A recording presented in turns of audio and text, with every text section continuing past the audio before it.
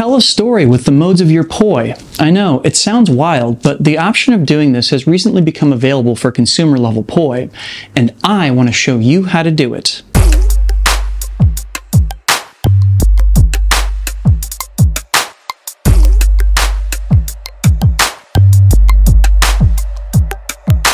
Drex here from Drex Factor Poi, sharing with you the love of Poi spinning and flow arts to benefit your body and brain. And today, I want to lay down some theory on how we can use LED Poi modes, and more specifically, mode changes, to support our performances. But before we dive in, I just want to give a quick shout out to the friends of the channel. Big thanks to Dark Monk, Fire Mecha, Flowfests, Flowtoys, Pyroterra Light Toys, and Ultra Poi for helping to make the videos on this channel possible.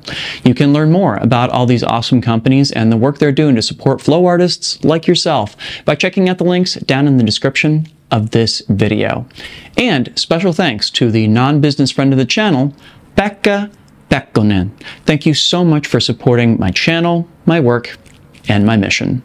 At this point, I've done several videos on theory of performance as it pertains to Poi spinning, but there's one topic I've very notably not explained in those videos, and that's how LED light modes can have an impact on performance. Glovers have been doing this for more than a decade, and there's an extremely deep and detailed theory of performance around changing light modes on the fly to support gloving performances. Let's talk about how to write a great program and what you need to think about in doing so. This guide is going to focus on single pixel programming rather than graphics or programmable Poi, but if you're interested in seeing me produce a video on either of those other topics as a follow-up, please let me know. In general, I think that there are 4 specific things to consider with the modes that you're using in a specific program: color, strobe, brightness, and special features. So let's dive in and take a look at each one. First though, in a global sense, I do just want to pass on one piece of wisdom that was passed on to me in working through this process. Less is more. The more mode changes you put into a program, the less clear it will be that there's an intention in the program at all. At a certain point, all of those mode changes become distracting rather than supporting your performance. That said, let's look at what will help support your performance, starting with color. Color is one of the most powerful tools we have for exploring human emotion, and there's no shortage of resources out there on how color maps to different emotions or triggers responses in the human mind. Red can seem very passionate, angry, loving, or dangerous. Green can seem sickly, artificial, envious, or disgusting. Blue can seem sad, pensive, cold, or lonely. There's seriously no shortage of written resources out there on how colors influence human emotion in a variety of ways. I'll go ahead and link to a couple that I've found helpful down in the description to get you started. And while we're talking about color, that means we should also talk about color contrasts. Because if you're changing modes between colors, it helps to make sure that people can actually tell that the mode changed. For instance, if you change from red to orange, that change may not read as well as changing from red to blue. Greater contrast between colors helps to clarify that the emotion you're depicting has changed and heightens the drama for the audience. To do this, you want to switch your modes between complementary colors. That is, colors that are across from each other on the color wheel and therefore contrast greatly with each other. Common complementary color sets include red and green, orange and teal, and yellow and purple. And yes, if those color combinations sound familiar, it's because they form the basis of movie lighting and superhero costumes. Want an easy way to pick 2 contrasting colors? Go pick up a comic book. Of course, it might actually be your whole intention not to let the mode change bring attention to itself. Maybe you'd like to slowly transition the audience between a series of emotions such that when they arrive at a point where they do realize that the colors have changed, they're left with a sense of disorientation or confusion as to how they got there. In which case, transitioning from red to orange to yellow to green and then finally blue might not be the worst call. There's also one other aspect of color to think about that, for lack of a better term, I'm calling biology. Ever notice how in submarine movies the lights are always red? That's not just because it elevates the drama of these scenes, though that is true as well. It's because the human eye adapts more quickly to total darkness if the light it's been exposed to has a longer wavelength, as it does with red. So if you're in a performance environment where the LED Poi are the only source of illumination, red light will relax the photoreceptors in your audience's eyes, and green or blue light will shock and dazzle them, requiring a moment or two for them to readjust. This can be be used to really dramatic effect, and frequently is in the gloving world. But bear in mind, this only works if there isn't another source of illumination in the same space. If there is, then the eyes of your audience have already adjusted to that light source, and this effect will not read. Just something to keep in mind. The venues in which we perform have an impact on this stuff too. Of course, there's also something to be said for color fades or multicolor modes. That is, modes in which multiple colors are displayed in sequence. These can be excellent opportunities to highlight several emotions at the same time, perhaps drawing together the themes of your show or displaying more complex emotions with layers and nuance. Again, colors that are similar are going to be harder to tell apart than those that are complementary.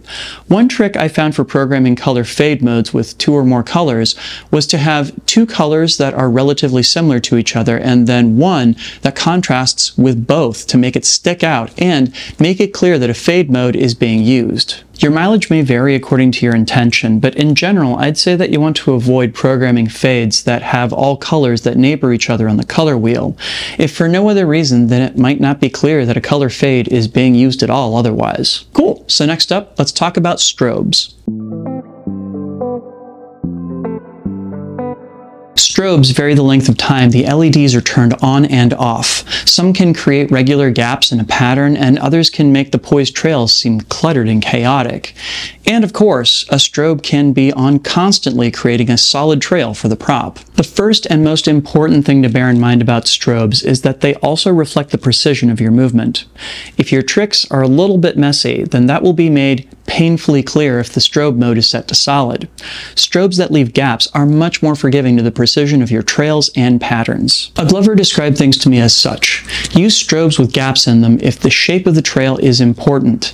That way the audience gets the best impression of your patterns by connecting the dots in their own heads to create ideal forms of them. Use solid strobes for moments of precision where having attention riveted to one spot at one time is important for emphasis. In addition, I think strobes can tell us a lot about how we're meant to identify the state of mind of the performer. Messy strobes with overlapping colors convey a feeling of anxiety, franticness, or energy. Consistent strobes do much to calm down the viewer, but may also convey a certain degree of uneasiness or a small degree of anxiety. Solid strobes convey more certainty, decisiveness, and stability. All of these are tools that you can use to convey emotional information to your audience and give them clues as to the internal state of mind of the character that you're playing. Finally, strobes can also communicate a lot of information about the energy of a piece, especially in the length of the gaps between lights. Short gaps between lights to me feels way more energetic and engaged. Longer gaps start to feel lethargic and disconnected. At a certain point, it becomes impossible to determine if the visible pieces of a trail are even truly connected anymore.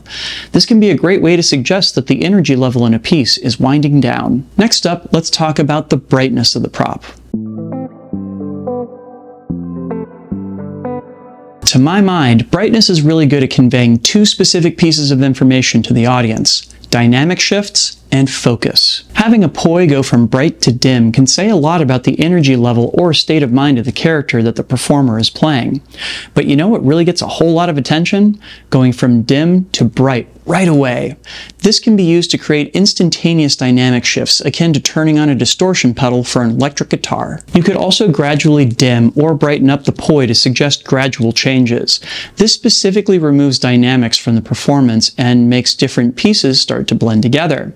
You can create interesting contrasts when a performer seems very energetic, but the brightness of their prop seems to be fading. Like colors, this is also a tool that can be used in dark performance spaces to shock and dazzle the audience's eyes and create impactful dynamic shifts. Use this feature sparingly though, as too many shifts will desensitize people to what's supposed to be a very important moment. I mean, unless that's your whole intention to begin with. Brightness can also be used to bring focus to specific moments too. Similar to how going from strobes with gaps to solids can be used to draw emphasis to specific moments, so can changes in brightness. Maybe there's a beat that you really want to emphasize, a moment in the choreography you want to stick out, or an effect that you'd like to emulate, like a heartbeat. Brightness can help emphasize all of these different cases and others. Focus and emphasis can sometimes help to highlight a moment in a piece that otherwise isn't landing or reading in the way you want it to.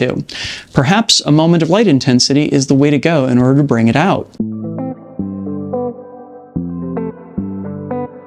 Finally, in the world of LED props, there are some other special features that don't easily fit into any other category, many of which are special programming functions associated with activating or deactivating an accelerometer. Some of those modes emphasize 0 points, that is, stalls or pendulums when the movement of the poi seems to stall out entirely. Others emphasize the poi beginning to move, drawing even more attention to the fact that they are in motion. Your mileage on these features will depend greatly on how much you're using the specific kind of poi movements that they react to. But in the best scenarios, they can draw an enormous amount of attention to moments in your performance where you are playing around with movement and stillness in a variety of different fashions. Play around with these modes and see what they bring up for you. It might be that there are moments in your performance that can benefit from the kind of emphasis that these reactive modes have. So we've talked a lot now about a variety of different ways that we can use mode changes in our poi to support our performances. So now I want to show you an example of this in action. Earlier in the year, I choreographed a piece and wrote a program to go with it that emphasizes different aspects of this performance. I wrote this piece around my very complicated feelings of reconnecting with the world after quarantine and just how much it felt like the world and the people in it had radically changed as a result of the pandemic. I broke my performance up into several sections based upon what emotion I wanted to convey. Red for anger, yellow for excitement, green for disgust, and blue for sadness or depression.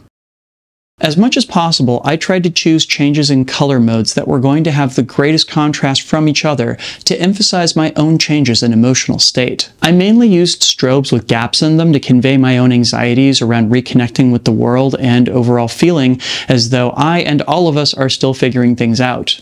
There is one and only one moment in the piece where the strobe mode switches to solid, and it's to emphasize a lot of emotions all happening at once. I created a section in which the poi dim and then turn back on to maximum brightness to emphasize emerging from my quarantine cocoon and the excitement of reconnecting with people. And now, without further ado, my performance of Big Sad. Enjoy.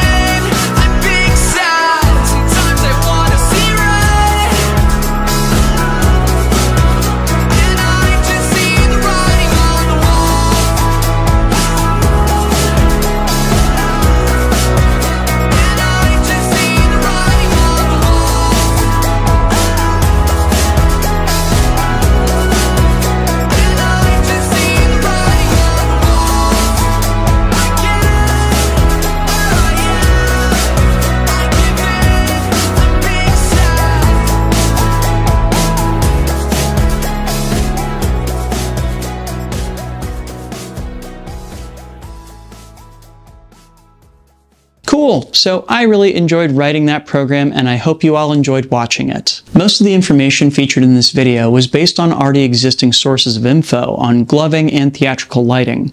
I'm going to link to a bunch of the sources that I consulted down in the description, and a big thank you in particular to Peter Howard of the Gloving Paradigm for his excellent video detailing the light programming philosophy of impacting, and Kristian Park for his direct tutelage on this topic. You both are awesome. Did you get anything out of this video? Please make sure to like, comment, share, and subscribe to help other people find it and to help my channel grow.